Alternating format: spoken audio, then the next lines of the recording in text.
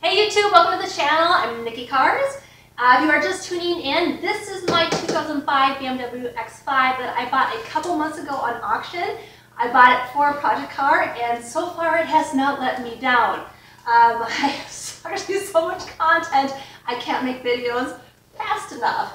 But my most recent problem is actually with the key lock in the driver's side here. If I put the key in, the key turns and turns and turns. So I need to take that lock off. I'm not quite sure what the issue is right now, what is causing it to continue to turn, but I bought a new lock kit that I'm actually going to take that lock out, fix the lock, and then install it back in. So that is what I'm doing today. Show you how to get started. You need to remove this entire lock piece right here.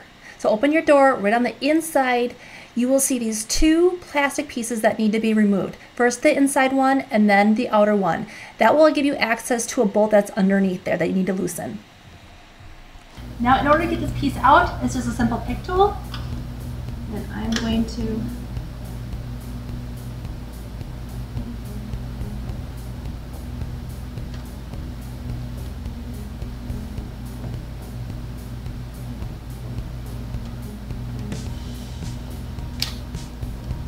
There you go.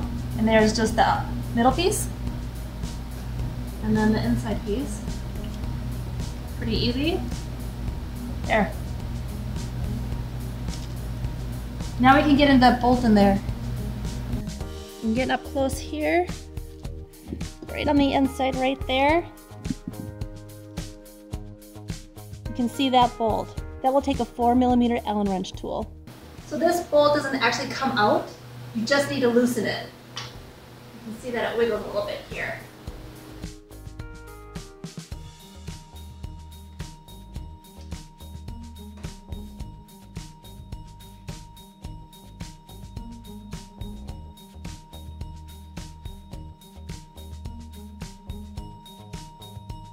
Now that I feel that it's unscrewed enough, I'm going to take my key here. Use my key to wiggle this out a little bit.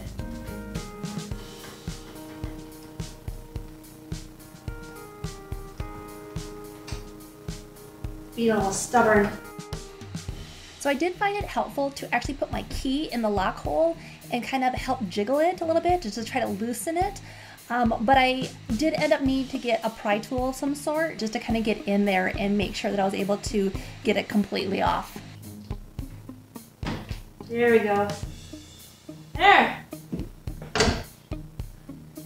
we go. Now I have it out, so now I can work with this piece here. Okay, so I want to make note of this. When I pulled this piece out, half of the pieces were missing from this. Here's a closer look at the lock up close. There is many pieces that are not attached to it that are supposed to be. Before my lock stopped working, I actually heard a cling, cling, cling as if something had fallen down the door. That must have been the U-clip as well as with the other pieces that were in there. So if you go around here and take a look at the inside of my door, you will see that the spring is actually still there, and all the other pieces must still be inside the car as well. I should have had this piece in here. There should have been a spring in here, this piece then pushing the spring down, and the U-clip in there. I didn't have any of those. If you do have those pieces, what you have to do is you have to dislodge this U-clip, but there is a spring on there and it will send this piece flying anywhere if you're not careful. So just know that when dismantling it. Luckily, I don't know, the spring and the U-clip and all those other pieces must be at the abyss of the bottom of the door, because I have no idea where they are. But lucky me is I don't have to then dismantle that part of this device. I can just go right back to starting to put it back together. Okay, so let's take a look at the repair kit that I got. So there's a lot of pieces in here. This is the base plate that I have that's going to go down first. And then I have two of these pieces here. I'm only going to use one. One is for a left side driver and one is for a right side driver. I'm in the US, so I'm a left side driver. So I'm going to be using this one here. Look at the inside shape of that piece to determine is it left side or right side. You need to know that. Then I'm going to do the spring. And I believe this was called the pedal that goes next to hold the spring down, and then the U-clip. Oh, and then the pin that goes in last for just like extra security to keep that U-clip in there. Okay, so now I need to make sure that my internal piece is lined up correctly. I can do that by using the key to turn this so these two notches line up right next to this ridge right here. Okay, so now I have my key lock here on the counter. Yes, that's green Play-Doh. That's what I'm using to try to hold it steady. No judging. Okay, but what you want to do is take the base plate that you have right here. There's 3 grooves on it, as you can see. 1, 2, 3, and you're going to place that right in the grooves here in the lock. 1, 2, 3. That's how you're going to know that it's positioned correctly. It only fit one way. So go ahead and push it down in there. Push it down real good. I'm going to use my pick tool to push it down to make sure that it's flush. Should fit real good in there.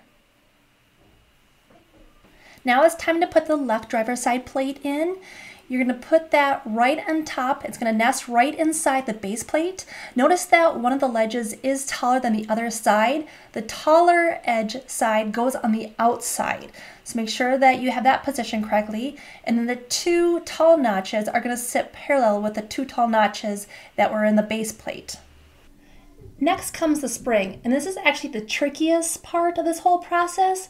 You have to put the spring down in here, and then you're going to have to turn it slightly so that the notch on the bottom of the spring catches on this ridge right here.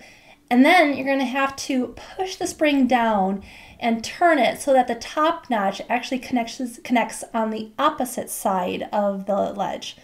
There's a lot of tension on the spring, which actually makes this so difficult. A lot of people recommend a ballpoint pen that you can just hook on the ledge here to help control the spring as you push it down and turn it. But before I do that, I'm going to grab my pedal right here and just make sure that I'm ready and how it all connects together. When I have the spring pushed down and ready to go, this pedal actually has to be placed over that. And I got to just be very mindful of where the notches are because the U-clip is actually what's going to hook everything together. So the pedal needs to be positioned just correctly. So when this is all pushed down, the U-clip goes right through the notches of the pedal and keeps everything connected and in position. Okay, it's just sliding a whole bunch. Let's try this paper towel instead. Okay. Got everything ready. Oh shit, where'd my pin go? Okay. So line these up. Pointing up that way.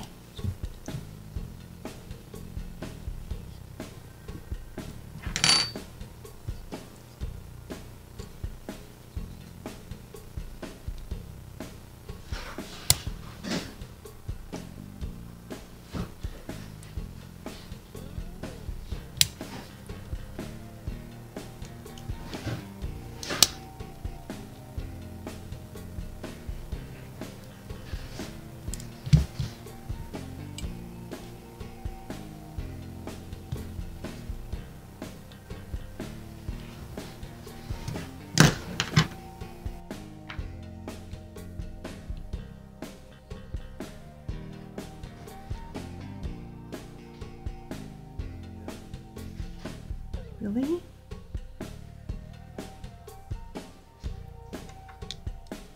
There we go. Now, shh. There we go. Now that we got that all the way in there, this U-clip can go down in. There! Got it. They weren't kidding.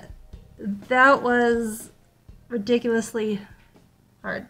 But next then is this pin. Now this pin goes right down in here. It's supposed to go in there. Mine was too big. So I'm gonna have to find something else to stick in there just to kind of make sure it stays locked. And I'm assuming that it's so that this U-clip doesn't fall out. It's just extra security. But I need to find something and then we're ready to install that. All right, so something I just actually jumped off camera and did, that pin was not fitting in here. So I ran down and I found in my toolbox just some wire here, which actually worked out perfectly. It was just thin enough to fit in this hole. So just cut off a little piece and just tapped that down in there and got that in there. Worked perfect, very happy with that. Another important thing that you wanna do is test it out. Make sure your key turns before you get too far. I'll admit, my first time doing this, the key would not turn. So I took everything apart. I put silicone, used a silicone left over from another job, put silicone way down in there, put everything back in, and then siliconed all around it. And now my key is working just fine. All right, so now we are done. We are ready to put this piece back in the car. All right, now that I'm looking at the car here, if you look down in there, you'll see the little device that the key lock is going to go in. You need to make sure that it's north, south, east, west. Okay, so now I'm going to put this in.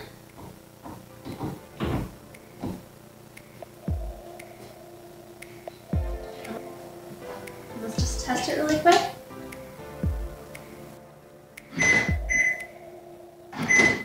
Lock, unlock, it works. Great. So I'm gonna go ahead and do now then. So now I'm just gonna screw that bolt back in.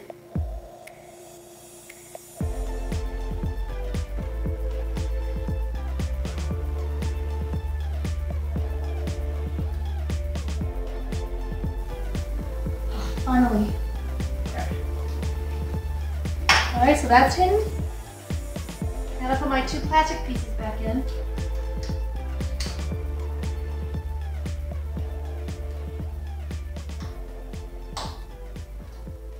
And I'm done.